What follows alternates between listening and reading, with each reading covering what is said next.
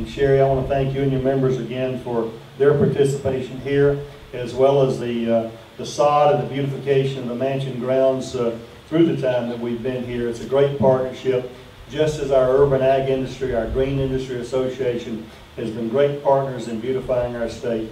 Thank you very much, and come speak to us about that tonight. Thank you, Governor. On behalf of the green industry in Georgia, I would like to take this opportunity to thank Governor Sonny Perdue and Director Carol Couch for allowing the Georgia Green Industry Association to be here and to take part in this very important project. Your dedication to the people of the industry means a lot. The last few years have been very difficult ones for those of us engaged in horticulture in the state of Georgia. A historic drought followed by economic downturn has wreaked havoc on an industry that is a major cog in the economic engine of our state.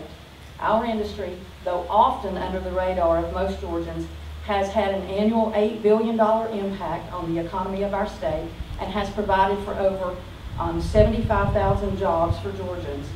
Despite the challenges of the past few years, I'm proud to say that our members are resilient and have met these challenges head-on with determination, dedication, and passion for an industry that not only brings jobs to the economy, but also adds to the beauty and the environmental quality of our state. Today's announcement, lifting water restrictions, represents a new era in Georgia, and the formal dedication of this beautiful garden leaves no doubt that the green industry and its members are committed to the ongoing values of water conservation.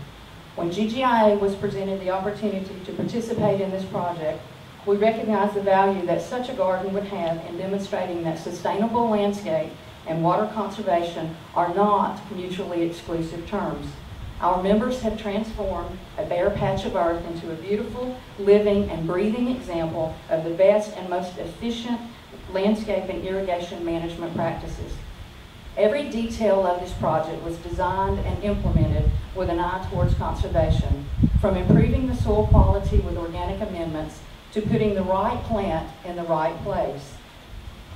From the high-efficiency drip and match precipitation irrigation equipment to the mulch layer that helps retain soil moisture, this garden is truly a model of what all landscapes in Georgia should hope to achieve.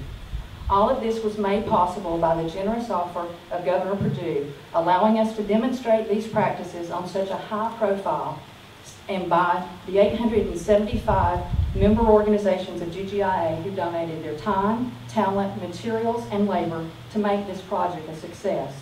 As we emerge from this historic drought, the green industry is committed to the lessons we have learned. Even when water is abundant, we must protect the resources at our disposal. It is now time to turn from regulation to education.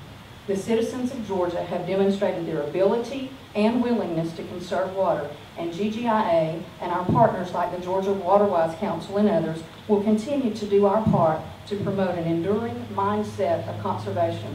Our mandate is to lead the way in education and the practical application of these shared values. It is the hope and intent of the green industry that this project will serve as a model for the future. It commemorates our dedication to water conservation. It celebrates the partnership between the green industry and the state of Georgia.